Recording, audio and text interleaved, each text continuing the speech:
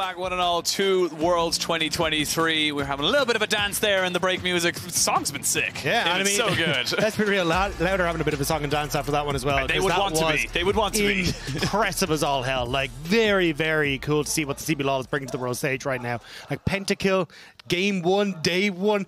Not often you get to see that. Multiple solo kills for the AD carry. Like, Root was just the catalyst of everything, and he did not disappoint. And I really do feel like that is a problem now for GAM in the second game. Yeah, I mean, what do you, it's like, oh, I guess we either got to pick away the Kai'Sa this time, or do we ban the Kai'Sa? Like, is it actually that strong? Yeah. But look, it kind of also came back to, like, don't mess up your level 1. Yes. Like, the level 1, level 2 went so disastrous for them, they just couldn't recover, and that's kind of what we got to see Root pop off. Yeah, absolutely, and I think that was the big thing as well. So that level 1, level 2, where they almost got the damage there onto Root, and in fairness, they were so close on the side of GAM to make it work for themselves, but then it goes the opposite way. They lose all their summoners, they don't gain the kill for it, and it just all kind of snowballed from there. We are going to have a switcheroo on the sides. It is going to be GAM on the blue with Loud on the red, and we're going to start to see a couple of these things now. And it looks like tinowns just does not want to deal with the Tristana at all. He wants to get rid of that 100% of the time. Yeah, I'm surprised to still see them putting that much priority onto getting that away. Definitely something that's fallen off as of late, but we'll have to see exactly what the game plan is. Jack's going to be taken away from Kiaya as well, which I still think is a good call. And honestly, we're seeing very, very similar stuff to what we saw in the last game. It hasn't been too different or too dissimilar from game number 1, apart from the side selection. All right. Let's see what they want to go for right now. The Olaf, obviously, can be a bit of one. I don't have Adam right now, but we'll see him later on in the tournament, especially with maybe may have a little bit more of that one there. But the Nico being taken away by tinowns again. He wasn't the highlight of everything, but he definitely was a facilitator in the whole thing. The Nico just feels like it's still super strong. Yeah, it definitely is. And I think, like, as we said, control mages kind of tend to be the ones on top in the mid lane at the moment. So Nico, your Oriannas, I think Xayah still very, very popular. Sindra as well, don't forget, tinowns, I'm a massive fan of that pick, even represented him in one of the old CB LOL videos as well. Like, this is a guy that loves that pick, and I wouldn't be surprised to see it brought out over the course of Loud's tenure here at the World Championship. We'll see. For now, looks like it's going to be a little bit of a swap up in that top side. Kiaya taking himself the Renekton. I still think the Renekton is such an exceptionally powerful pick. It can be so easily blind pick it because we've seen it. It's just, again, even when you pick the Rumble and stuff into it, it still can scale. It can still become that mid-game monster, and there's not a lot of great answers to it. Yeah, and I think that's kind of what the biggest problem is. Like, we've seen things from, like, BB and stuff like that, like bringing out the Swain and those kind of things to try and have an answer into it, but I don't think we'll see Robo go towards something like that. Could be potentially an Aatrox or something along those lines that he wants to go towards. We'll have to see exactly what the game plan is. Xayah going to be the first one coming through for Root, so not going to go back towards the Kai'Sa. And do we get the Orianna tick? Are we just going to swap essentially what these first 3 picks are? Quite possibly right now. I do feel like Loud could go for the Orianna themselves. They could also pick up the Rakan, did exceptionally well in that last game for Seos. He was really proactive on it, and it does feel like it is the premier support, at least in my eyes, in the first few games we've seen so far this tournament. Yeah, I mean, it's kind of hard to call at the moment. Yeah, it looks like it would be the Kron, because I felt like the game was so skewed by Loud in the early stages, it became very hard to kind of see much from either team. So when you look towards, hey, maybe we want to take a jungle because we want to get a good jungle matchup, it's like we saw the damage that was done by the junglers, like less than 4k on either side. Like, they weren't a big factor. So I think it's kind of a bit difficult to take things away from that last game on either side. But looks like GAM going to go towards a much more aggressive play. So taking the Rell, taking the Kai'Sa. Rell can still swap into the jungle, but definitely, hey, we want to go forward. We want to try and take these fights, but kind of good answers from Loud at the moment. Xayah to appeal for herself.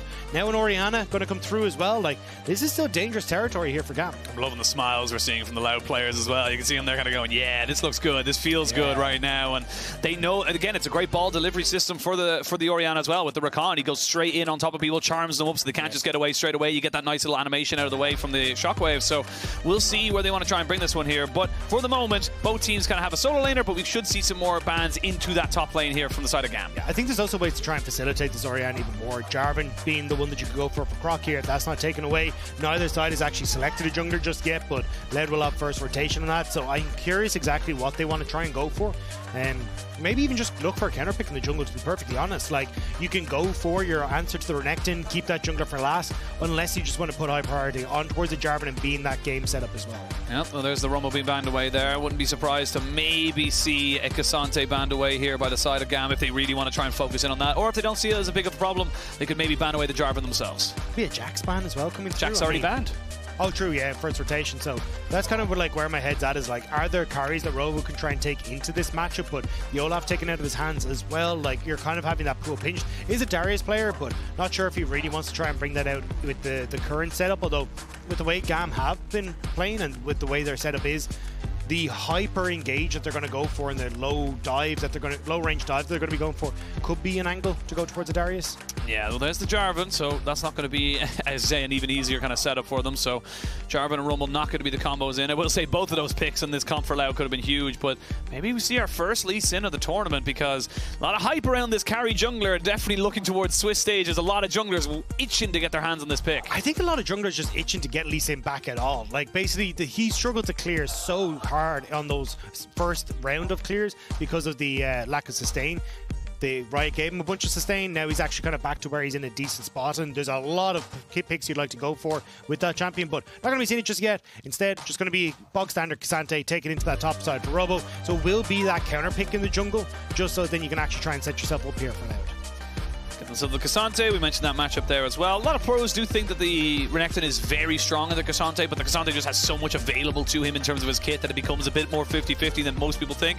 And then we get the Ahri locked in here and the Lee Sin for Levi. So finally, after all the hype around this pick, we are going to see a carry jungler for the side of GAM. Okay. I like it. I think especially for Levi, like, this is a pick that's massive for this guy. Made his name on it. You can even see Raz and Gulbert calling for it on the desk. Like, this is definitely a pick that Levi is very comfortable on and can be active in the early stages, which I think was missing a lot from Levi in the last one. But on the opposite side, that's another pick that can cause some serious issues. Great ball delivery, messes up entirely these dive compositions because you don't know what way is up when the darkness comes in. And I think for Loud, great response to what we've seen so far from GAM. Yeah, we'll get Vedius on the phone, put him on the AD for afterwards, depending on how good or bad. Well, he is a Nocturne mid more so than anything. He's an Akali player now. Oh, is he? Yeah, Scum. Well, thankfully, we won't have Akali in this one, but the Nocturne be locked in. As you said, very good at disorientating people. The paranoia comes down. You have to be so very aware that, yes, you might have disengaged the fight as a Kai'Sa or even an Ahri, but if you're already still in vision and you're away from your support, you could get picked off as just as much. So both these teams kind of happy with what they've got so far, but I do think GAM's composition a little bit more cohesive than it was in game number one. I feel like they can do a lot more with this in the early game. Yeah, it has a very solid identity, which is, hey, look, we've got good mid-jungle setup with the Ahri Lee Sin. We can play hyper-aggressive. We've got good setup on our bot side, thanks to this Rell as well, that we can try and play through. So, and even, obviously, Renekton providing that point-and-click CC for Lee. So, lane setup across the board, which is the best moment for Lee Sin to be brought out. But the question remains of, like, how do you try and play these team fights? Because once Nocturne hits 6, these dive compositions require a lot of communication, a lot of coordination, and Nocturne dissuades that because he's able to just go, hey, you can't see what your team's doing, you don't really know what direction people are coming from, and if you're able to provide that disruption, that could be the moment where Loud are able to strike back. Yeah, I think this is going to be definitely a little bit more kind of scrappy in the early stages for GAM especially. They're going to want to try and make these things happen, but like we saw in that first game, if it doesn't go well and you start to fall behind, they did look a little bit like a fish out of water. They didn't really know exactly when and where they needed to go, so have to make sure that they can bounce back solidly. It's not the end of the world if they lose this best of 3, but it definitely doesn't help them with their chances of moving on to the Swiss stage. I mean, especially you kind of end up with the situation where you got or7 who will go up against the guys who knock them out. You got Loud who'll be going up against the guys who knock them out if we end up with both sides losing. So it'll be very interesting to see how it goes. But yeah, I'm excited to see GAM try and find their footing in this one again. Like, it feels like, again, you've got good setup, try and play through your lanes. But if Loud are able to get towards those later team fights, like Root, incredibly safe from the dive that GAM have thanks to Xayah. You're looking at the ball delivery system that Croc will offer with tinowns. And a lot of people don't realize is that, like, if you start the animation of the ultimate, it will carry past the area of, like, the ball coming back to Orianna. So a lot of that combo is going to be a case of tinowns trying to time that correctly as Croc sends himself in and being that big engage tool. See what they can make of it, of course, but for the moment, of course, if you want to connect your League of Legends account with your Prime Gaming, you can grab the exclusive experimentation emote. Get yourself a nice little bit of a freebie. And, you know, you can get loads of different stuff for Prime Gaming, so always check it out. So we can see what they kind of go for here. I wonder if any more experimentation is going to happen in the play-ins. What's the craziest thing you're thinking? Because we saw a Mumu yesterday in the WQS, which wasn't technically World, so... Yeah. I mean, I'm still waiting for the Senate to come out. I've just heard awful things about that. She's doing at the moment. Myself and Dracos have also been tearing up solo queue. Well, we'll say solo queue with 5 stack normals. Yeah, ruining some poor person's day every day. Yeah, with Senna, so we'll see how that one goes. But yeah, I mean, there's still a huge amount. I think Xayah is still very, very popular. I think we haven't really seen any of the 80 carry bullies come out from like Lucian and Caitlyn and that kind of stuff. So definitely a lot still to try and figure out and experiment with. And also we kind of have the usual one, which is like, there's always one pick that pops up in play-ins and you're like, this is so broken. And then we get to the main stage, you're like, this is useless. Yeah, Tryndamere. I don't remember that 2020, 2021 I mean, Tryndamere. Moo last year as well. Moo last year. It does feel kind of fun though. I like the kind of testing grounds, if you will, of the play-ins to kind of see what we might or might not see. But so far it's been pretty standard. I think that we should be seeing a lot of Renekton and a lot of Orianna as we go through the play-ins and even the main stage. So we'll see what ends up being the flavor of the tournament. It's a month-long tournament. Does end up getting what I call the mini-metas, and you end up kind of having things that are priority even though they wouldn't have been priority at the start. Yeah, I still think though, like, Control Mage is just so strong. This Orianna is a menace. We saw it yesterday. We haven't got to see a huge amount of it in the last game just because there just wasn't a position for it to really scale into it. And even in first series today, going for a bit of a more defensive build. For this in tinowns, I want to see pure aggression. I want to see like the Leandries straight in towards the Shadow Flame, like get your damage there so you can actually be a 2-item carry and really get into the mid game and hitting your stride. Level 3, there was a moment there for Xayah to go for something, but now that Levi has been revealed, Croc gonna just walk away. Does get hit by the Q, and he lands it, so he goes straight back in on top of it. The funny thing is, I was gonna say, you don't actually want that 1v1. Now Croc might be forced to flash as he realizes he's a little bit isolated away from his team. Nice full tilt from Pallet to get him right into the thick of it, but good little bit of aggression there from Levi. In the 1v1 he would lose, but in a 1v2 he definitely wins. Yeah, able to back away. Croc unfortunately have to burn that flash just because you had that push from GAM on that bot side, able to lean in to try and help out with Croc. So at least the moment, GAM doing some good work. Kati as well, taking a little bit of damage, but will give the opportunity for, at least with the push here, Levi to get the double scuttle. And a lot of that is trying to set Croc behind, so he just hits 6 a little bit later. You delay that effect, he has a little bit longer before it becomes really relevant in these lanes and in these fights. As explosive a start as they had for Loud in the first game, as we see Kiaya going for a little bit of a cheeky trade to get that demolished proc up on that top side, but you know, little by bit, that's the power of the top laners as well. We see it so often that you kind of need to always be in that lane. If you go for a bit of an unfavorable reset, you're going to lose a plate or two because of Demolish and how strong it is. So right now it just feels like Kiaya does feel comfortable in this one. He really wants this turret plate, but he needs to be very careful with how he goes for it. He's taking one too many turret shots. He has to flash. And that's the thing, as Jamada would say, the curse of Los Platos almost took him. Honestly, I think it's just bad decision making from Kiaya. Like, you know the Nocturne's going to be up on this top side, right? You knocked Croc out of the bot lane. You know that he tried to clear all his camps, so the only place he really could be is going to be top side. So Kiaya burning that for no real reason when he could have just tried to wait out. So a little bit of a mistake that I think Croc should be able to come back and punish then and kind of put Kiaya in his place once more.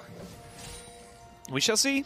Both mid laners and top laners going to be hitting 6 very soon, and that's when the game really starts to become a force. You want to have full access to all of your abilities before you really try to go for something. And yeah, Xayah's just being a little bit of a nuisance just to try and make sure he has full eyes on Levi. And that's kind of half the battle when it comes to something like a Nocturne or Lee Sin. If you have vision on them, if you know where they're going to be most of the time, they do have a much more muted impact of how they can kind of affect the game. Yeah, I think that's where, at the moment, you're trying to keep track, but there's been no real like funny business when it comes to pathing, right? It's been full clear, reset, go back to your camps on either side of the map that are respawning. So everyone kind of aware of what the enemy jungler is up to. It's just been a case of, well, GAM getting push on bot side, making it very difficult for Loud to respond in a lot of ways to this. So you can see again, Lee Sin going to start up Dragon because he knows, hey, bot lane's pushed in. The Croc can't just deal with me himself, and Kati has pushed mid. So at the moment, GAM playing a much more calculated game and just playing off of their wave states well with the winning lanes in mid and bot. Yeah, much more cool, calm, and collected here from GAM. Better start overall for sure. They are coming out on top a little bit. There's first Dragon of the game going over to them. The second one's going to be a mountain one. We'll see in 5 minutes, but for now, Xayah just being a little bit more cheeky with his positioning right now, recognizing he's in a position to kind of get away from Pallet should Slayder and him go for something a bit more aggressive. But I think it's level 6 for this GAM bot lane when they get access to the Magna Storm and of course the ultimate from the Kai'Sa. That's when this assassination combination can come in. Yeah, and if you can keep up the pressure on Loud, that's where they really start to struggle, especially pre-20 minutes. Like, they're not great at going for cross maps in the early stages. They're not great at trying to find themselves in a position where, oh, we can trade objective A for objective B. So if you're actually in a position where, say now, 7 minutes, you're looking at Rift Herald, it's not often that we see Croc trying to then go, oh, I'll dive bot instead or something along those lines. So if you can keep the pressure up, it kind of just becomes a stew that Loud can't really deal with. And I think that's where GAM, if they can start to move around towards these objectives after getting Dragon, after getting pressure on the bottom side and keeping that up, Loud will start to struggle. We'll just wait and see. It's going to be quiet, I think, for the next few minutes. We will have a Rift Herald spawning in 30 seconds, but the pressure for GAM does feel... Oh, nice little move. I was going to say go completely on it. You mentioned it earlier. They wanted to punish the flashless Crocodile, and Croc just took that beautiful there from Robo. But you didn't even need a style on him like that. No. It's like, oh yeah, he's got no flash, we can go for this. But instead it's like, hang on, let me just break this man's ankles. So GAM now down. We just said, hey, we want to see them keep up the pressure. Well, once again, Croc gets into top lane, helps Robo out, shuts down Kiaya, and goes, right, well, now we're the ones that get this Rift Herald. Yeah, and there's a reason why it was a featured matchup presented by Mercedes-Benz, because those moments where Robo should be on the backside of it just changed the dynamic of the game. All of a sudden, top lane's under pressure. Ooh, Croc, they might try and go on top of you here. No one actually helped him out with the Rift Herald, so that's just going to be a big change of place. That's fine, though. Like, Root's on bot side, he's getting 2 plates for this, so you've invested everything from GAM to try and get this because you don't have your top laner there. Kiaya doesn't even have the TP to get down to bot side, so true. Like, this is actually still working out relatively well for Loud because Kiaya will be able to pick up the wave, but you just lost that last wave, and maybe you lose another plate here. Maybe you lose your life for Kiaya as well, because no flash, and here comes the dive. I mean, he's already used his ultimate just to try and clear it off. They'll get the second plate to come in here. The stun comes down. The knockup is good. He finally gets himself away. The root is decent. Can they get the damage? They can! Root picks that one up, and that is now 2-0 for Loud in this game. They get everything they wanted and a little bit more. Hey, I just said Loud aren't great at cross-mapping, but they pulled it off incredibly well. Problem is, though, Croc needs to be top. Has the ult if he can get in here. Yeah, he does indeed. The kickback is good. The Magna Storm, but again, it's still a K'Sante, so he's going to be able to be just fine. He has so many dashes and flashes. Now they've used 2 different things. There's the CC buffer coming in. Pallet's in a little bit of trouble. Flash comes in, trying to get himself away from it. Robo is saying, bring more! Bring everybody! I'll take his all on! The ultimate finally comes in, and they get the execution there with the Lee Sin Q, but it took a hell of a lot longer than GAM needed. I wasn't sure if Croc would just move up towards top side with the ultimate, just try and help out in that regard, because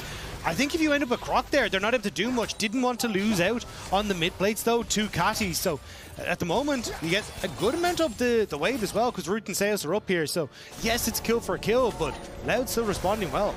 Yeah, Slayder does have flash. Might have to use it here in a second. They are going to jump on top of him. The charm is good. The heal keeps him with a little bit of movement speed out of harm's way, but those are the small mistakes we saw in game number 1 as well, where they just weren't really respecting Loud, and Loud fully prepared to punish it. Yeah, the fact that you don't even get the Rift Herald down on this top side is such a big win for Loud. Kati going to respond to Root here. Doesn't have his ult available, but you can see maybe GAM trying to think of setting up something with Levi and Pallet on this top end of the map, but they know that there's probably a few more members of Loud up there than they'd bargained for, so they're going to back away. But again, tinowns now pushing in mid because Kati's staying on top side, so he's going to take plates. It's little wins that are starting to pick up here for Loud. It's only, you know, an 800 gold lead, 600 gold lead for them, but control over top side. You'll get to reset now.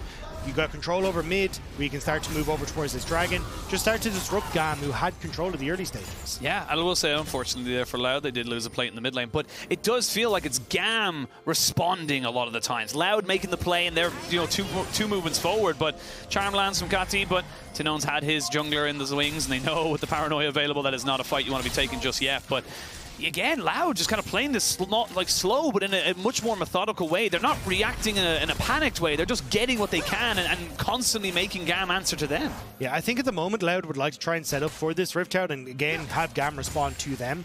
But the biggest problem that they have right now is like tinowns actually kind of a little bit behind. Would love to try and finish off his Luden's Echo before he gets in towards this next fight. Like that would give him so much control. So they have him on top side, but he needs to push in, reset, then TP into the fight. So a little bit dangerous. Control over mid priority though means that Loud will start up the Dragon. You can see Robo trying to fight for bot priority as well, but this is kind of dangerous. There's a lot of big combo the GAM can just go for here as Loud are trying to set up for it. You gotta be careful there as Kati and tinowns. They can't be caught going for the TP because they will just be CC'd immediately by the opposition number. So they have to make sure they're in a position to kind of get that one safely. As we see both AD carries with their first item, Stormrazor for Slayder. So going not the build we just saw there from Root because he knows he's going to have to try and burn through a couple more health bars. Still though, like this is decent patience from Loud. They're like, hey look, they have Rift Herald, they can immediately try and take some of the plates, so we got to back off. But again, tinowns, is they going to reset? He's going to pick up his Ludens off the back of this, probably those Merc threads finished as well, and then they'll be able to actually fight with this massive Orianna off the back of this as well. So I think that's what a lot of they're playing for. You can see Ludens just completed. I think he's just waiting. No, won't get the boots at the moment, but still in a really strong spot now compared to Kati. Yeah, see what Kati's able to do now. Does have a TP available to themselves, so might just push in that top side and look to get a little bit more. Not quite sure. They could stay for the third plate if they really wanted to, but they need that reset in right now. Yeah, excuse me, sorry. They need Kati to try and get his own answer to the mythic that's completed, but you can see tinowns are like, cool, we're going to completely forgo this and just try and find that Dragon off the reset for Kati. Kati immediately TP into the tower though, so they're kind of missing their window of opportunity here. Here we go, Croc looking to get caught on with a flash away. So Pallet loses his ultimate, gets caught out. They're going to get him right up on top of the wall. He's nowhere to go and he's taken out, but they've taken down the jungler as well. The all-out comes in to bring the Renekton right back into the hands of the Xayah as she tries to put down the feathers to get this damage down. A flash away from Kiaya gets him out of that fight, but you've lost your jungler now on the side of Loud. They need to try and push this mid lane, but I don't think GAM are going to let them do it for free. Levi still has kick, he still has flash. You got to be so careful about how you position here. Levi could make a play. tinowns does flash away. Gets away from the charm. You can see Kati trying to see if he can catch him there, get good reactions there from the Loud mid laner. But again, we're getting to the point that the people who died have respawned. We might have another fight. Yeah, and I mean, look at bot side. Kiaya just goes, hey, yeah, you do your thing mid. I'm going to get some plates on bot side. So nice response from GAM. They're immediately going to turn over towards the Dragon. This is where it gets risky, though. They're a little bit low, but I think they can burn this. Actually, maybe not. TP from tinowns as well. Rout really wants to get in here. He got in. He gets himself division right there as well. They're going to try and jump straight on top of the Lee Sin. The flash kick is good, but it's not good enough. Tries to see if he can move away. Excuse me, he uses flashes there. Only got him right behind on the ward hop. And now the Dragon is taking so much damage. There's a bit of a charm on the Robo, but he's taking so much damage, he's going to get taken out. That is the question. Slayder wants to go for something right now, but it's going to be so difficult. It's a little bit of a strange situation. There's going to be the stride breaker. As you can see, Croc goes a little bit too far forward. These AD carries are the ones that are trying to be set up for success, as these health bars are so low. Levi lands the Sonic Wave, but doesn't want to overcommit to it. But important for Loud. Yes, they lose their jungler, but they did gain the Dragon. They get the Dragon, but it's more kills going over towards GAM again. So this is where we get to see finally that 1,000 gold lead for GAM, and a huge amount of that, as you can see from the Mastercard lane economy Snapchat, is on that jungle, right? So Levi doing a great job here. And although they did manage to push GAM back, they didn't need to take the fight. I think they were looking at tinowns going, hey, you're going to have your ult up in a second, maybe we can make the play, but without it, they just overcommit. This is a much stronger start now from GAM as well, keeping themselves right in this one. Yes, they did lose that Dragon fight, but they had one of their own. But again, let's look at how chaotic this whole thing is. Yeah, and this is where Croc should have just tried to take the long way around. Because the problem is, look at where Xayah is. She's completely zoned out of the equation, can't really get into this fight because she's trying to figure out what side of the wall she's supposed to be on. Robo then ends up, like, they get the pick, your jungler goes down, and now Root's again trying to walk in. So the whole time GAM are having this fight, they're getting their damage off, whereas Root's trying to get into a position to actually follow up. And here again, Root, yes, gets caught out, but the Nocturne ult actually means that this kick isn't seen by anyone, despite how good it was. And Kati could have actually gone for the flash, or gone for a charm, tried to see if he could have got the kill, but wasn't really in the position. But at this stage, Robo's out, you get the Dragon, just call it a day. Yeah. There's no need. No ultimate on towards the Orianna, and I think that's where they were like, oh, maybe we can try and get something with this setup, but your Ori doesn't really have the damage without that ultimate at the moment. And you don't really have Root in a position where he can step up to be the carry. Pallet, though. Oh, Pallet gonna have to try and use a crash down right now. It is a Chem Soul, so we'll have a little bit of the Rift to help him out, getting that extra little bit of a knockback from the plant. But while we came back, the top lane and the mid lane, thank you so much to our observers, do end up getting taken out. So it's a trade.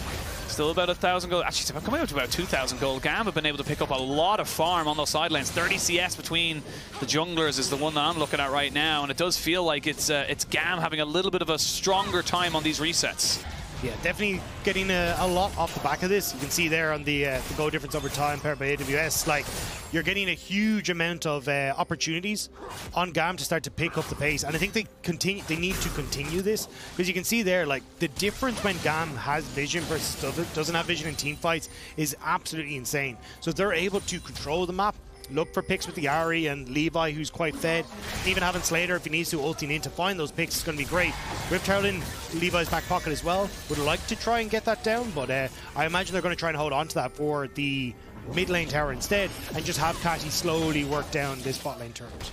I think it's just so close to being taken down anyway. You commit a little bit of extra time, you should be able to just kind of get it eventually. Pretty much full first items being coming out across the board for pretty much everybody, as we wait to see now what the next big play will be. Just under 2 minutes until that dragon spawns, but being a Chem Soul, it's not going to be the biggest of priorities, and we'll see if these teams get a little bit more creative. I will say though, this is a significantly better showing from GAM. We kind of got to see them pushed over in the last game because Slayder and Pallet couldn't keep control of our bot side. But look at the difference now, right? Levi, far more confident on the Lee Sin. They're willing to contest for a lot of these objectives. Kiaya getting some good positioning when it comes towards these fights as well, though. Struggled a little bit thanks to Robo in that last one, but at least GAM are actually fighting toe-to-toe with Loud rather than just being blown over by a stiff breeze. GAM as well, looking for Xayah here. Root might have overextended. Yeah, definitely has overextended. The cleanse ain't going to do anything. Going to have to probably flash as well, but honestly, once he got caught out there, I think the cleanse and the flash are useless, and unfortunately for Loud, their carry is gone. Now they can use the Rift Herald on this top side, mid lane, really kind of put down the pressure. Yeah, there was no need for Root to be in that position. Didn't have any sort of vision. It gets caught out now. That's going to be the mid lane turret taken without much resistance, and they can even continue this push forward.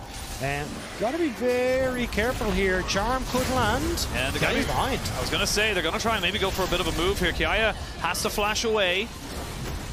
Does end up kind of being a little bit too far extended right now, and it's just becoming a little bit of a problem now. GAM kind of building this momentum to get themselves back in this match. 3,000 gold. Yeah, I mean, big move from GAM to get that everything that they needed there. I will say, overextending just a smidge, where in that situation you could have just backed off, set yourselves up for Dragon, and you would have been in a great spot, but this is just silly from Root. Like, yes, you've got that ultimate, but you have zero vision in that push to spot out Pallet. Great flash in, sets up perfectly coming through with the ultimate as well, and as they start to back away, I think that's where they could have been, but we're back into live. You got 13 seconds until Dragon.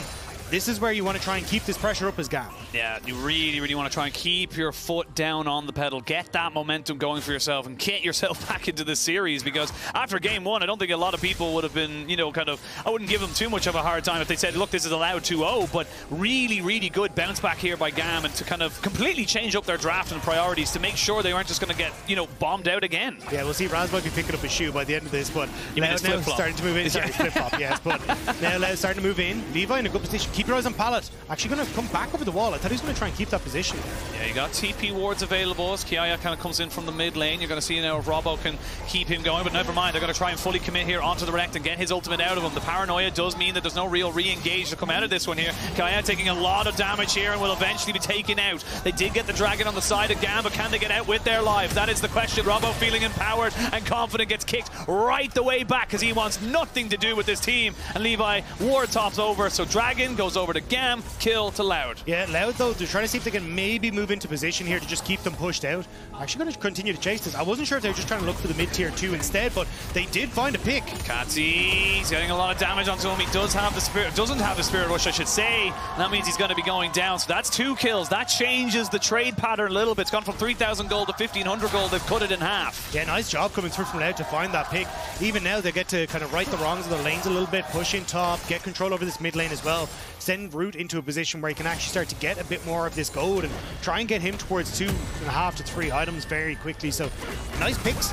But I still think Loud, at least having control over the Dragons for a moment, will help out substantially, and just again trying to see if they can find these picks versus big team fights. Not only does it lead to picks, it leads to an objective, and that's what we always look for in these games, is that if you turn a kill into an objective, you're doing well. Guinsoo's Rage Blade just get finished up here by Slayder, so... Could I just very quickly point out how many wards are around that Dragon Pit? That is a ludicrous amount of And they're red all wards. for loud. That's the craziest thing. They're all loud wards. If anyone sneezes around that Dragon Pit, they will know about it. But, I mean, it's why they felt comfortable going for that tower. There you go. There's a method to the madness, Dagda. I mean, look, allowed getting something back is nice. Trying to slow down the pace as well for GAM, because let's be real. I mean, Xayah scales wonderfully. Orianna scales fantastically. Same with K'Sante. So the later this game goes, the more opportunities Loud will have. So it is on GAM to try and keep the pace up and keep themselves in a position where they can threaten Loud. And it's these picks, these moments where you're trying to clear out vision, that maybe you can find that opportunity. We'll see now. Loud kind of getting themselves a couple of second items, or excuse me, GAM getting themselves a couple of second items. Got the Sterix Gauge and the Black Cleaver for Kiaya and Levi, respectfully. And of course, we did talk about the Guinsoo's Rage Blade as well being picked up for Slayder alongside that Stormrazor's Edge. So, let's just see if they want to go for something right now. It does look like, for the moment, they're happy to kind of just control this mid lane. They don't want to go for too much, and that's what I was saying. You got to be careful of those feathers. The Xayah so scarily, deceptive with the way she works. I think they're trying to keep an eye out for Robo. Oh, Pallet missed it! Pallet missed it! Levi has to kick away. They do get the stretching strike. That's going to force the cleanse. The charms comes down. They got Kiaya on the backside. The flanking Renekton is the scariest. They look to try and get onto Root, and he is dead. Now that's 2 kills. Good shockwave, but I don't think it's going to be enough. A double kill for the top laner as they keep pushing in and more. They're looking to try and make do and make up for a first game win, and GAM looking to bounce back hard. Root thought that this was game 1, thought that he could go forward, but wasn't expecting Kiaya over the side. All that vision we talked about on the bottom side for Loud passes out, and the second it does, Kiaya gets into position. GAM find the kills, and they'll get the Baron. 5v5, and they came out with 4 for none. They'll get the Baron, they'll get all the jungle camps, they got the mid-tier 1 and 2 as well. This was a fantastic amount of gold and just presence for GAM. Yeah, we'll see it as the replay kicks off, just how quickly Loud panic when they see the Renekton come in. Like, Root had already used his ultimate to try and make the play happen. It was a good ult because he does get rid of the kick here, which was the big follow-up, right? Has to dodge Levi going for this kick, then sets up for Pallet, but the problem is he's now too far forward as the Croc comes over the wall, tries to flash away, and Loud are panicking to try and keep Root safe, but with the follow-up from Levi, with Kiaya just being in the mix, it was so difficult to try and keep him alive, and Ori just isn't in a position right now to be that 1 DPS carry for those fights. She's only sitting on an item and a half. Yeah, and I mean, yeah, the Red Bull Baron power play now coming in here for GAM, but this is a huge shift now. It's a 5,000 gold lead, 5.5 actually. Dragon spawning in a minute's time. They're going to get full priority in all the side lanes, and you are just kind of sitting and waiting now on the side of Loud to try and get this game back into your favor. Yeah, honestly, I think if I'm Loud, I'm like, look, let's not even go for it. Just leave this next dragon. Yes, it'll put them on towards Soul Point, but realistically, we're just not in a position to try and fight right now. We have absolutely no vision. Let's see if we can try and get some of the standing go to the map, use some of these bounties, like get top tower, try and get control over mid a little bit. Just give ourselves an opportunity to scale. Like 3 items, and Loud are so absolutely terrifying in a team fight that if you take a step wrong, you're going to know all about it as GAM. So just take it slow. There's no need to try and overforce things here. No need to overforce, no need to get too antsy. But like I said, in that last fight, the panic that kind of set in. But oh, here we go. They're looking for a little bit of a move here onto the Kai'Sa, and they will find her. Can they get anyone more? That's the question. The TP's come in, but a 2 kill for none. You said for GAM to not be antsy, but Loud didn't allow them to be. Robo, how have you done this twice?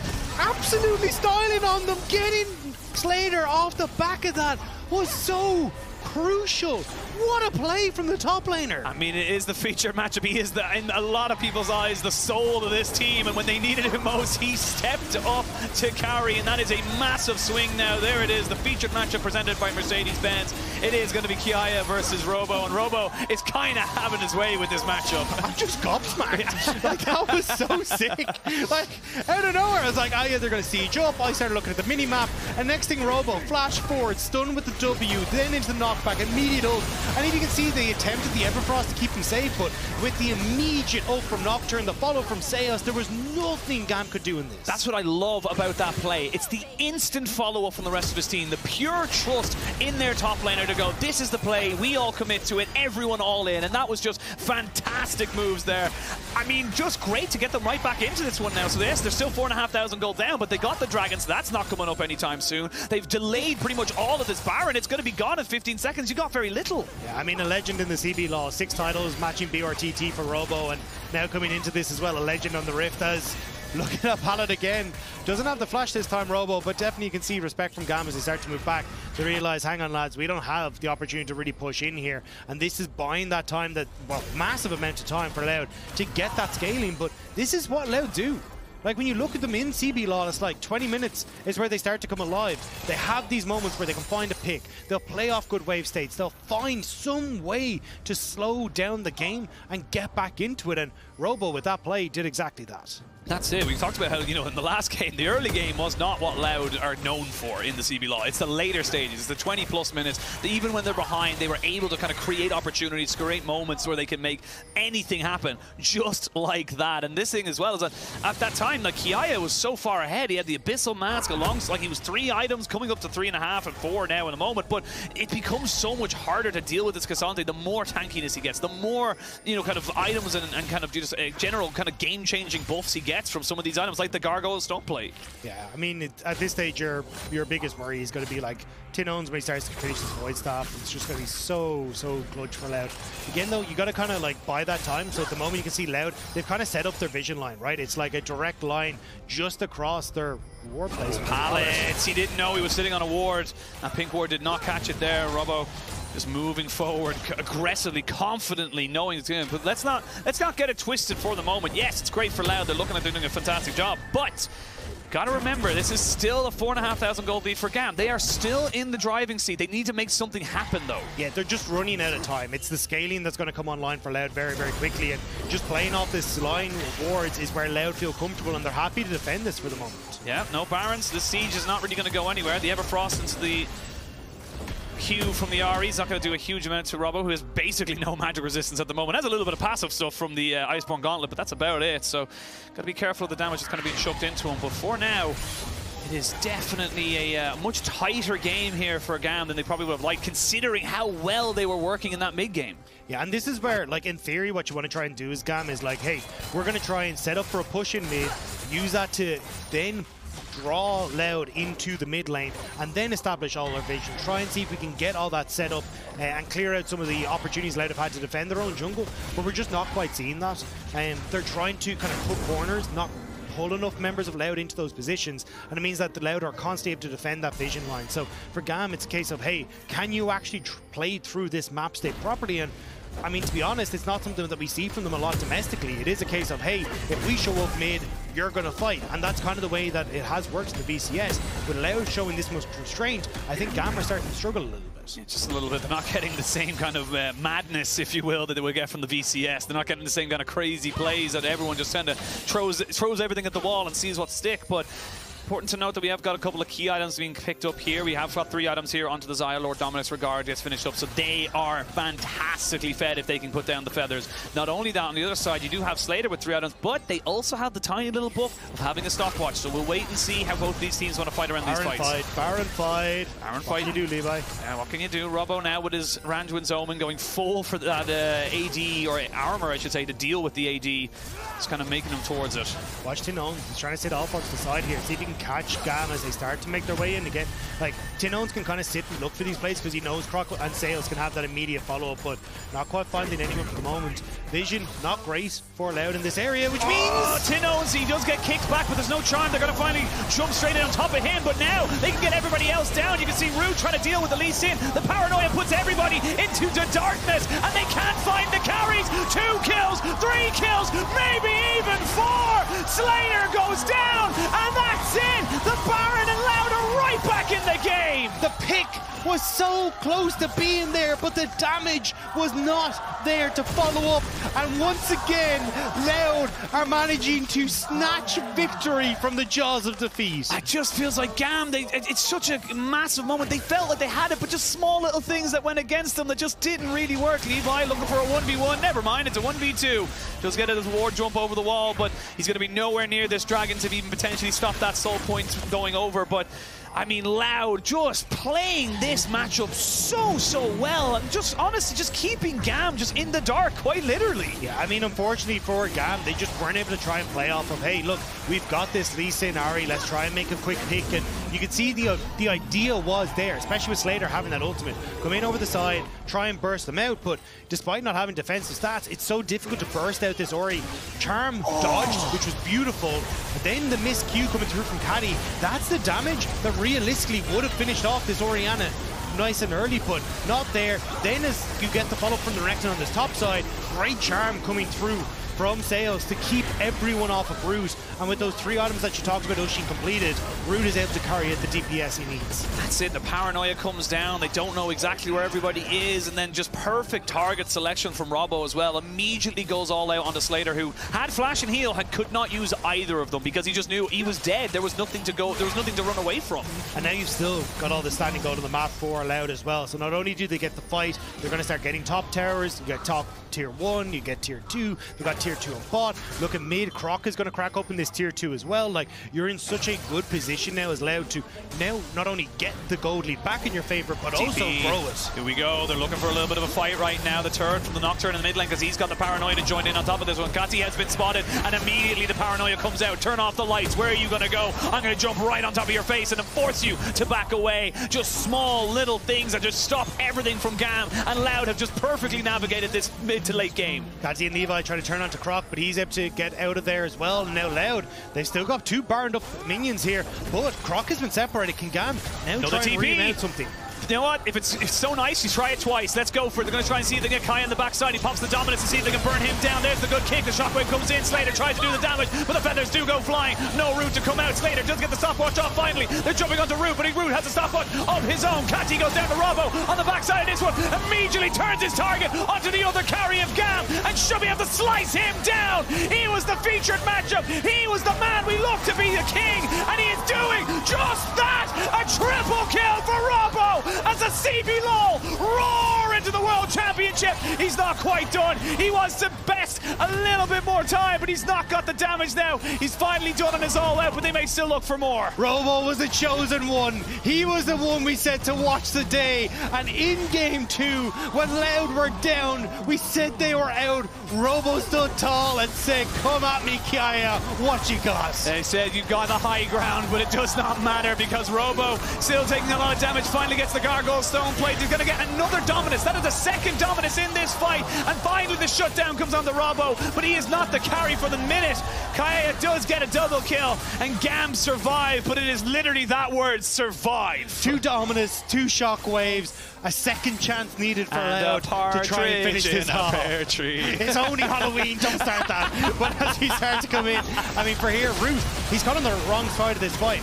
But again, Sales keeping people at bay, managed to get onto Levi and Kiaya to keep him out. Then you do get Slayder, who's very, very far forward, but Root posts a stopwatch. He's dealing a lot of time, and Robo is soloing out on Slayder on the back line, which makes things significantly easier because now consistent damage is gone with consistent damage. And Robo, this K'Sante, level 17 with this many items, it's going to be so damn strong, but defender advantage as we come into the second fight here. Kiaya, super healthy, coming back out. Robo has nothing left in tank when it comes to damage, so it's all on tinowns, but he just doesn't have enough consistent DPS as this Orianna to try and take out Kiaya. And yes, again, like you said, this is good for GAM to get themselves back into this, but it's a big old but. The scaling feels like it has hit. This feels like now you have a full item K'Sante. Oh, I'm going to say that was something. Look at no damage. No one did anything. They threw everything at him and he couldn't do any damage onto it with 1 minute until the Chem Soul dropped off. I mean, a Chem Soul for the K'Sante this huge is actually massive. Yeah, it's going to be so difficult to try and take him down. But the problem is, I don't even know if we're going to get to that. I mean, 50 seconds, yes, until it's up, but you have so many issues for GAM to deal with. They've got top lane that's pushing in, mid control there for Loud. Like, yes, Loud will probably take the dragon, but I just don't think you're in a position here as GAM to take the fight beforehand. They got to throw something at it. You got to throw something at it. The super minions are being dealt with by Kiaya, but look at that drop. Oh my god. And the win probability powered by AWS. And that's the thing. It's a probability, so it's just kind of figuring out where the game is. And GAM were pretty solid for most of it, but does feel like right now it's just so difficult for them to even step up to Loud. I mean, we said already, right? The scaling has perfectly come through for Loud. You're looking at nearly your final item coming through from Root. tinowns is going to start working out. Imagine on Rabadon's death cap, so even then it's still going to be tough, but I just don't think he's going to get to it. I mean, well, maybe actually as he has headed back, but like, it's just so hard. Like, even look at Robo there. It's Elixir of Iron. Yeah, he's got an Elixir of Iron, so he's doing even more there. There's going to be the cam. So goes in, stolen! Nicely done by Levi, the king of objective steals. He will give his life, but it is enough. And look at Kati. I don't know where he is, but he's there. I mean, they were setting up for a potential fight, but you're now 45 seconds as Loud with Baron on the way. Yes, you stopped the soul, but you're going to lose Baron, and you're still only going to be shoved into your own base. Like, it delayed it, but maybe by a handful of seconds, Loud just get to do what they want to get. Yeah, they won't get the soul in the Baron, they'll just get the Baron. So this is the issue there. And look, Levi always love a little bit of extra spice, kind of putting in as much as he possibly can. And like you said, any advantage you can deny from your enemy is an advantage to you. But yeah, the Baron being here right now, and Slayder needs to be very careful with those recalls next time. Yeah, but Loud, now they're outside the base. 10 seconds still on Levi, which means mid lane tower is going to fall. GAM, they're crumbling in front of them. Like, yes, you took away an advantage, but you also gave yourself a disadvantage in this 4 versus 5 now as Loud continue to push forward. One more inhibitor stands in their way between taking everything in the base of GAM. Taking everything in the base, taking this series, and taking a shot at PSG. Knock them out at MSI, and they want revenge, like he said. They've been thinking about this for a long time over in the CB Law, but for GAM, they have to try and find something. There has to be something from them there. Red Bull Baron power play coming in for Loud, but it's gonna be so tough. You can even see now just how difficult it is for Kiaya to deal with these Supermen. It's like Renekton just doesn't really function that well in the late game. Yeah, I mean, trying even just to be a setup essentially at this stage for Kati and for Strider. Like, the Abyssal Mask picked up, he's like, hey, I just want to get into someone and help us blow them up. But again, it feels like GAM have to try and play for this pick. It's about trying to see if they can find that opportunity to get someone who's out of position, but at every step of the way, Loud have been like, right, now we have control, group. Get vision as a group. Don't let that opportunity to really happen. And it feels like it has to be on Levi to maybe look for this, like, miracle kick to set things up. But you can see that with waves all over the place in favor of Loud, you're kind of split up yourself as GAM to try and cover it. Not only if you, yes, you get the miracle kick, that would be amazing, but Root has a GA. You know, this isn't exactly an easy target. Even if you do burst them out, you're going to have to do it again after the fact. And with Baron still up for another minute, they are putting in some serious work. The Paranoid comes out to stop any kind of re-engage, as they do eventually jump here straight onto the Renekton. Kiaya in no man's land. He flashes, but he's feared anyway. He was left in the dark, and now he will be shut down by himself, alone and isolated. And now without the Renekton to put any kind of real pressure down, Robo doesn't have a problem with this. He'll tank this all day long. He doesn't care what they throw at him. In fact, he might just turn around and say, take the tower, I'll tank it. Yeah, they're just going to be able to continue to push in. This is going to be the 3rd inhibitor turret dropped. Loud going to start to rotate up towards this top side, it looks like, to take the last inhibitor, escort these minion waves in the mid lane as well. tinowns is resetting. He wants the TP. Loud want to end it here. Yeah, Loud want to end it, but you can see there, GAM know if they let anyone go back, they're in so much trouble. There you go, the reset's coming in. Death cap, I imagine, to be finished. There it is, coming out from tinowns. The damage is insane now from this Orianna. The scaling has been hit. Robo goes back and TP's right back in just to pick up an Elixir of Iron. He doesn't even care about the fight. He wants the towers. They want the 2-0. They try to go for the kick, but Levi can't get there in time. He's feared, he's rooted, and he is killed. 2 kills going over to Loud. Not only will they get 2 kills, they'll get the 2-0, and Loud will be continuing on in the upper bracket. It will be GAM to go down to the losers. And what a performance from Loud to do so. Game 1, pentakill from Root, double solo kill from Root in that bot lane. We get to see what the AD carry of the squad can do. And in game 2, when the chips were down and their backs were against the wall, again Loud find their pick, find their opportunity, and it's off the man on your screen right there, Robo. Fantastic fantastic performance on the K'Sante. Insane. And it literally was. It was that one play in bot side underneath the tier 2 tower that just completely shifted how GAM felt about that game. They were confident, they were concise, and then all of a sudden they were questioning things. They were second-guessing themselves. And like you mentioned, they had an opportunity to win, but the timing was very much against them, and they just waited too long. Yeah, I mean, they needed to try and play off of, hey, push a wave, look for pick and jungle, set up vision, try and find these opportunities in and around objectives, but they just never really gave themselves that chance. Tried to cut corners, and they got cut down by Loud in response. Yeah, absolutely. And yeah, there it is. Big L's, but the best kind of L's for Loud coming into this one here. But yeah, it really does feel great from them. And it does feel like this has been kind of a long time coming from the CB LOL. They've always been that region that we've always touted as a maybe they could do this, maybe they could do that, but it would always be kind of a shot in the dark or such, or an upset. Not this time. It feels different this time. Well, it has to be different. They're going up against PSG Talent now. They got knocked out at MSI by the squad, and now they get their chance of revenge. I mean, we said at the start of the day, right? Croc, Junja's son is his name in Portuguese in solo queue. Like, this is a guy that 100% wants to show up, and this is a team that wants to show up against PSG Talent, but... And honestly, I'm shakier looking PSG Talent by comparison. So I'm curious to see how this one's going to go. It's going to be an interesting one. But anyway, we're going to send it over to Trevor Quickshot and Goldberg. Or sorry, Trevor Quickshot? It's 3 different people. Anyway, World's cool down. Multiple personalities are taking over. Multiple personalities. Go to World's cool You guys had a fantastic day of cast. Thank you, Dagda and Oshin.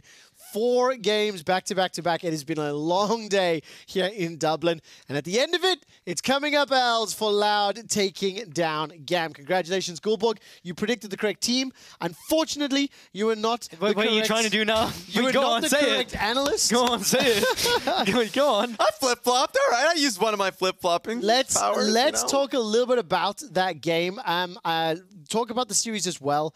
I think as a whole, Loud came out looking stronger, looking better, somewhat as you expected, but I think in much more dramatic fashion even. Yeah, but this is what we saw from Loud at the CBLOL normally. They would have a bad early game, right? And then they would have to try and fight themselves back. So when I was watching this game too, I was never really worried looking at it. Like, sure, GAM, they looked actually really good in the early game, and they got a lot of things going for them too. But when it had to the late game, that had been one of the hard times for GAM as well to really equalize on. And when you play against a team like Loud, they will absolutely punish on that. So will we call it a clean 2-0 series? Absolutely not. Game 1 was the only clean game. The rest of it though, great Loud team fighting. Yeah, those 2 moments for GAM that I saw, the Lee Sin kick that ended up turning really poorly for them, the mid lane fight that I think Robo actually just completely smurfed in was another one. That was tough because that goal lead that GAM had was substantial. That river fight that got them that lead gave me a lot of hope, but it started to slip away to the point that you made. The fact that Loud is such a strong team fighting team, that they were down by 4 or 5K and they were able to bring it back was great to see. The thing I find interesting about this particular series is coming into it, I think most people would have expected Loud to be somewhat favored. Yeah. In terms of both their recent performances as well as their recent Asian games and the impact on GAM as a roster. I think, however, the way the game played out, in specific as well with Rat, his performance, first pentakill of Worlds 2023, it just looked great in Game 1. Pleasantly surprising, and the traditional Loud in Game 2 stepped up as well, which is great, so they ultimately will advance. Very quickly, as an aside, how many pentakills did you put in your pick'ems? 2 or 3. 2 probably. I'm not happy about seeing this already. Yeah. I think I'm good. I had 3+. I was like, this should be a lot. I'd love to know how many you put on your pick'ems at home. Okay, we're going to carry on just discussing the games a little bit while we're still setting up for an interview. And I think I want to turn the attention now to GAM. Let's talk a little bit about, first of all, their approach to gameplay. Now, they are going to drop down to the losers bracket, but I mean, Raz, versus your expectations and your hopes for the team, where do you now land after seeing 2 games? Game 2 was a little bit closer to my expectation with the Lee Sin play. Levi was a little bit more on the map, being able to make plays, the stronger team fights around River. That was closer to what I expected. I'm still really disappointed in how they can't close games. That's something that they need to be able to sort out. Especially, I think this is good. This is a good piece of VOD to review going into the lower bracket, because they need to recognize, okay, we have this advantage. We need to be on the same page on how we end up fights, because we looked at the Lee Sin kick pretty extensively, actually. The one that lost them that fight around topside river. That's something where they're just not on the same page, or even see an angle on a lethal. They don't have lethal at all if they don't have charm to follow up on Lee Sin kick. They use it at the same time. I just don't see a kill happening there. So they're pretty on edge when it comes to late game, and you hate to see it. Yeah, but I also just think that, you know, this is one of the unfortunate issues where they didn't have enough scrim time, because this was the same issues they had. And I think back to their series against Team Secret in the upper bracket of the VCS, where so many times they lost games there as well, where it comes down to the late game. The early game is great, but when it comes to lane assignments, how do we actually play this out? Which turret do we pressure? Are we only pushing down one lane? Are we actually timing waves on 2 lanes so we can at least spread out the opponent? It's a lot of the same issues we saw in that game right there that we saw against, well, other VCS opponents. So that's also why that I hope that those VOD reviews will be super intense, because you don't have a lot of time. You need to fix these issues going into it. You're going to be going up against R7 next time, which is the team that, let's be real, embarrassed you at MSI and kind of put you in a different bracket now as a region. So there's a lot of redemption on the line now for the VCS going against R7. Rematch is very exciting. Grudge match if you want to. One thing, I hear we're about a minute and a half away from the interview. One of the things I loved hearing was the fan reaction, and we had this little discussion off air that the CBLOL as a region imports quite a fair number of LCK and South Korean players. So when I was looking at the crowd shots and seeing, obviously, how many Brazilians are out there, the connection is probably going to be a little bit deeper there for a region like CBLOL versus many others, right, Raz? True. I mean, I didn't even expect that. I didn't think about it until you started seeing the shots. You see the faces, yeah. You started seeing the faces of the fans, not only just the Brazilian fans that traveled over there, but the Korean fans that are there for seeing Croc, right? Yes. And Root. So that's honestly really great to see. Home field advantage in some ways, maybe. They feed off the energy of the crowd generally. They'll be welcomed, I think, with warmer arms to local fans, sure. right? Yeah. You're gonna disagree. You're gonna argue. No, I was gonna say for sure. I was gonna say the same goes for R7 as well. You know, they got 2 as well with their solo laners. So yeah, of course there is something that the fans can hold on to. It was just a small yes. I really didn't have a larger thing I to do add. think they feed off the energy really well. We've seen that constantly. So if they can treat that as a home stage advantage, then that's a plus. Right. So one last thing to talk about now. Pick'ems again. Let's go back to most killed champion. How are we doing for interview? I see. Still delayed. Okay, so we're actually going to move on with this one. Okay. If we do get to that interview, I will bring back to discussion. But I will bring it for everyone to watch a little bit later. I'd like to continue our discussion talking about PSG versus R7. Well, the highlights are going to be on your screen. I think dominating win for PSG. I think to expectation. That is what I was anticipating seeing coming in. I will say I wanted a little bit more in Game 1 from PSG, but I chalked that performance up to stage jitters. Yeah, and the player of the series for that one, Maple, just came up clutch in Game 2 on this Jace. So and also on top of that, his flanks on Nico really made it. They turned that game around in Game 1 and found a lot of ways to get back into the game. So I'm excited for them. There's way too many players on this team. We didn't even get to talk about Wako and Woody because, yes, they had a little bit of a tougher laning phase. But once they start to get more comfortable on stage, then that's multiple threats on that team that if, Maple's not having a good game, Junja's not having a good game, you can look towards Woody, Wako, who's been great domestically, can carry a game. Yeah, but at the same time, I'm not going to lie. I'm kind of buying into a little bit of your R7 hype as well. Yeah. In that with something. I know they lost 2-0, but I like what you're selling. I'm not sure I'm buying yet, but at least the premise of it, I think they actually had a really good early game, and the reason why they lost in the mid game was just their own setup for these objectives, their own really playstyle through their summoner spells. There was real fights where you just say, do I have flash up? No? Okay, I'm not fighting then. So I think it's going to be curious to see R7 versus GAM again. What I do like about that as well is that you can look at it from 2 different perspectives, right? Game 1, I put more blame on PSG in their early game, and that's my perspective. I mean, it's also a true perspective. And also, you have to give some credit to R7. I think their early game was better than expected. So both things can be true. The only thing is we'll be able to validate which one is a little bit more indicative of the team's performance and consistency once we see them against other opponents, once we see some more games from them later in the play-ins. And I think this series is great for review for R7 because a great example was simply that siege that they had in Game 1 that really screwed them, right? Yeah, the one around mid lane. Maybe, exactly, because they were skipping a few steps. They didn't get solid vision towards the bot side of the map where Nico was coming from. If they get something down like that, it's an easy thing to identify. Makes them so much stronger going into the next phase, just slowing the game down a little bit. Yeah, absolutely. Okay, nice. Hey, if he's spitting facts, he's spitting facts. Do you want me to say it in a different way? I will say as well. I've been wrong on my predictions, but I'll take it. For all the viewers at home, I actually just want to compliment both Goldborg and Raz because a lot of the content, a lot of the things we come into, obviously is driven by the 2 of them. And specifically looking at the mid lane matchup, specifically looking at how the teams perform in all 4 teams in both of our series, I think you guys nailed it. And I loved our pre-match discussion about Mirror versus Maple. You called out Maple as MVP. Maple was talking to Law in our Verizon post-game interview. And welcome back to Seoul as PSG Talent won the first game here at Worlds 2023, and I'm joined by legend of the mid lane, Maple. Thank you so much for joining me. Happy birthday also.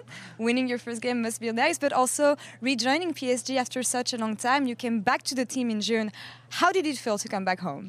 你是2021年之后在6月再次加入 PSG， 那离开了这么久再回来，你的感觉怎么样？就虽然说回到 PSG， 但是其实都是完全不同的队友了。但是原本有一些人就是都是我认识的，所以其实搭配起来没有太过困难。Although I rejoined PSG, but most of my teammates are already changed. But also, my teammates and I know each other for a long time, so I think we work well. And talking about one specific teammate, I feel like the duo of Maple and Xayah can be one of the deadliest duo we have at Plains, if not at Worlds at all. How is it working with him, and can you tell me more about the synergy between the two of you? 你跟俊佳就账面上看起来很可能是这次入围赛，甚至是整个世界赛最致命的组合之一。那你自己怎么评价你跟他的联动？就俊佳的话，我觉得他是一个蛮有想法，然后攻击性很强的打野选手。但是可能第一天吧，他也比较紧张，所以我告诉他就是放开来打就好，因为入围赛的话，我们势必是要晋级的。Xayah is a little bit, he is a very aggressive jungler, but maybe today's first day, so he kind of a little bit nervous. So I just told him to calm down and play what he used to play. And I can imagine you can bring some guidance to other players. You were mentioning Xayah, but when you think of PSG Talent at MSI, it did not go well. What kind of guidance can you bring to the whole team? And what is the hope here at Worlds for you guys? 在你加入这个 PSG 之前，他们的 MSI 其实之旅不是过得太顺遂。那你觉得你的这种老将经验能够给他们什么帮助？然后顺便想要问你，就是你对这次世界赛的期待是什么？就中路的话，我觉得是一个游戏里就是最重要的线路嘛。那我会用我的游戏打法，然后来帮助我的队友，然后拿下比之前更好的成绩。I think mid lane is the most important role in the whole game. So I just want to use my play style to guide my teammates through. And also, hopefully, we can get better results this year. And playing one of the most important roles in the game, you also had the benefits of playing in so many different regions. The LPL, the LCS as well, coming back now to PSG Talent. What kind of experience did you gain from playing in other regions? 除了打了9之外，你也去过非常多的外赛区。那你自己觉得LPL 也好 ，LCS 也好，这些不同赛区的经验对你有什么帮助？我还蛮喜欢去挑战自己的，然后去到各个赛区，我觉得每个赛区都有他们独特的打法跟理解，所以其实就是他们都有他们自己好的那部分，然后也有自己坏的那部分，然后我就是多多学习，然后把我觉得最好的那边就是打出来这样子。I think different regions has different play style and different understanding to the games. So I like to challenge myself. I just want to bring all the goods back to PCS. Well, welcome back to World Championship, Maple. Thank you so much for the interview. Nash, thank you so much for the translation. And back to you guys. And thank you, Law, for a fantastic interview with Maple. It was great to hear from him. It was great to see his performance, and he did pick up the MVP, as we were talking about. So obviously that means that PSG will be advancing in the upper bracket. I believe we do have the other interview ready. If I can just... That's it. In the second series. No, it was the first series of our day. Second series. Man, okay, give me a second here. It's been a long day. It has been. And I'm struggling here. I'm here for you. So in the second series of the day, Loud secured the win over GAM Esports. Let's send it over to the menace of the top lane, Robo, in the Verizon post-game interview. And we're back in Seoul for Worlds 2023 after Loud's fantastic performance here on their first day. Congratulations, Robo. Thank you so much for joining me. Quick reflection on this series 2-0, Stomp Game 1, Recovery Game 2. Tell me how you felt about this. Eu estou muito feliz porque isso mostra a evolução que a gente teve. Nos outros campeonatos a gente sempre não consegue voltar tão fácil dos jogos. Ou a gente estompava muito rápido, ou a gente era muito estompado. Então, conseguir voltar no jogo mostra que a gente evoluiu, né, no bootcamp que a gente está fazendo. I'm very happy with the result that we got over here because it showcases that all the evolution we've been having, especially like with the fact that we had some kind of like hardship to get back into games. We tend to be like either like stomping or like being stomped, but literally this last match showcases all the evolution we got, especially after the bootcamp we had here. And I'm glad that you mentioned this because it took you a while to recover in Game 2. What made it specific about this recovery and how did you think you managed to grab this victory in the end? Cara, acho que a itemização que eles fizeram, principalmente nos dois carregadores, ficava muito difícil de matar o K'Sante. Eu acabei conseguindo pegar alguns abates, então eu itemizei muito rápido, acabei que fiquei muito tanque, então eu falei pro meu time, galera, a gente dá outscaling, nossos carries têm mais DPS, eu tanco mais que o Renekton, vamos com calma que a gente ganha, e deu certo. Because of the itemization that the other players, they ended up having, like, it was pretty hard to confront the tanks and the carriers. And in the other way, like, I told my team, like, oh, it's all good, let's do outscaling, guys. From now on, like, let's try to get an advantage and go for it. All right, confident in the team composition, as I believe, but for me it showcases how strong Loud is becoming worlds after worlds after world. Third time you're participating here today, and I also know that you tied Draven Legend BRTT in the most wins in your region in the CBLOL. How do you reflect on your career and the pride of representing CBLOL once again at Worlds? Cara, é uma honra ter empatado com ele como o maior jogador. Eu sei que eu quero... Ainda não vou parar, então eu pretendo ainda ultrapassar ele, mas meu grande objetivo é ir bem no Mundial. Quem sabe dessa vez vai. Eu tô muito confiante, 3 vezes seguidas, então acho que é agora. I would say it's an honor to be like in such a draw position with him. Like, I might be able to say now I'm not willing to stop. I don't have like thoughts about stopping, so perhaps one day I can like go over it. But my focus right now is just like to perform as well as I can within the championship, and perhaps this time we can bring like some bigger difference. I'm very confident. I think perhaps this is the time. And I think you have the revenge matchup coming against PSG Talon on the next game. Didn't go so well at MSI last time. What do you think about the team now that they have a revamped version with Maple on the mid lane? How do you think it's going to go? Acho que eles são um time muito forte, não é uma dúvida que todo mundo coloca eles como um dos favoritos do play-in, só que eu sei que a gente evoluiu bastante, a gente é um time diferente também da MSI, a gente sabe jogar de outras maneiras, outros campeões, então eu espero que nossa evolução tenha sido suficiente, eu tô bem ansioso para enfrentar eles. To be honest, I'm pretty like anxious about it. Like, there's no doubts that everybody says that they are very good and they tend to be like in a good position within choices. But I'm very confident as well with our evolution as a team. Like, we ended up being able to practice and like learn and evolve with not only like few characters but many other like strategies. So I'm pretty like excited for the next match. Looking forward to seeing you guys in this matchup. Obrigada for the interview. Arthur, thank you so much for the interview and the translation. And back to you guys. Thank you once again, Law. Another fantastic interview. Two things. Robo is infectiously happy to listen to. Watching him animate, not understanding a single word he says, I'm just like transfixed. Also, as a shout out, Arthur, your outfit is banging. That's a seriously damn right it is. Suit. Anyways, let's turn our attention back to the game, okay? Great victory here for Loud. Sets up the rematch once again that we saw at MSI. From what I can remember at this point in time, it was pretty one-sided. I think they got obliterated at MSI. What I think, more importantly, I want to ask the two of you, based on what you've seen today, both teams are the 2-0, both teams winning in different ways. Yeah. What do you expect, you know, when you look at them facing off against one another? I mean, as much as I had faith in Loud today, that was faith against GAM. I don't have a lot of faith for them going up against PSG. Right? Now, I think, and this is the best case scenario you will get out of this series, if the same pace they played with in Game 1 goes up against the same pace that PSG played with in Game 1, then it's going to be a really exciting series. Because I would say that Loud had a really good high-tempo gameplay in their first game, and PSG Talent had a very slow tempo in their first game. So if PSG Talent starts out slow, and Loud has a habit of doing it fast, then that first game could actually be really monumental. The matchup I'm looking at is Robo versus Xayah. I think that Xayah is such a good top laner. He kind of gets put on an island at times, gonna put on weak side, but he always shines through. The fans are just amazing. And what's it? Is that that's Luffy? Yeah. Luffy, there we go. So amazing, man. So you're right. He's infectious. The fans are infectious. Whenever you see Loud on the stage, any CBLOL team on the stage, you just can't help but smile. But I do think what he has said in his interview constantly about the evolution of the teams, he's focusing more on his team, himself. Like, sure, going up against PSG, they got slaughtered last time, but hopefully the team really feels good. I think their bot lane's only gotten stronger. I think their overall team fighting looks good. I just want to see him in his solo lane not drop too far behind. That's the only thing that I'm concerned about. All right, final thoughts before we round out the day, GB? Anything to add?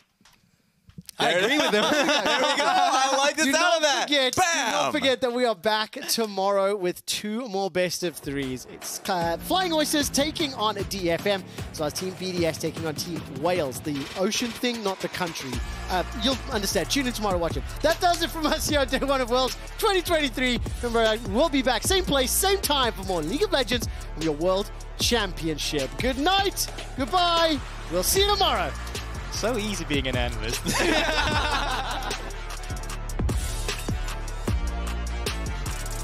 Jalan bandai. Ayo, lo. Rakan die. Liko. Okay. Just go. No, I'm going to bait. Okay, no. Good play. And Audi are waiting in the wings as well, so we'll just back away. Oh, interruption. That's there's a little flash and a cataclysm for Junja, but I think he's just the nice little bit of movement.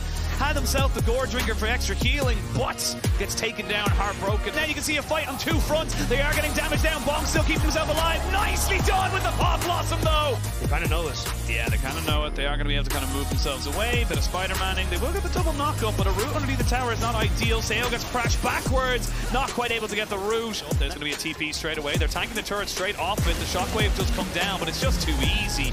I've seen this one before. I've seen this one before on the other side of the map. I know how this movie ends, but this time Miru was also going to go for a shockwave, comes in just to delay it. Yeah, call it the Canadian, the Maple Tree, going absolutely insane on this one with the picks that they're finding on the top side. 4v5, and PSG are burning them down. Wacko goes forward, and they're all being taken out. We wait Rakan or we I think you just do it, no? You guys doing? You can go. Oh, nice route. Now going a bit aggressive on that top side. Still a bit of damage here, but yeah, I was going to say, I don't think the Renekton really wants this one here. And a flash forward, he gets overheated, he has enough damage! Finally, here they go. There's Slayder with the stopwatch.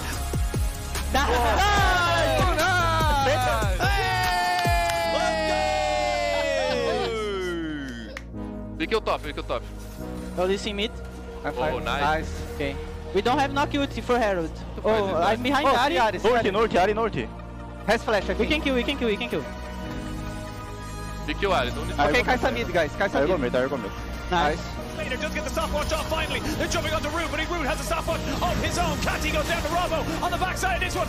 Immediately turns his target onto the other carry of GAM, and should be able to slice him down. He was the featured matchup. He was the man we looked to be the king, and he is doing just that. A triple kill for Robo as the CB LOL roar into the World Championship.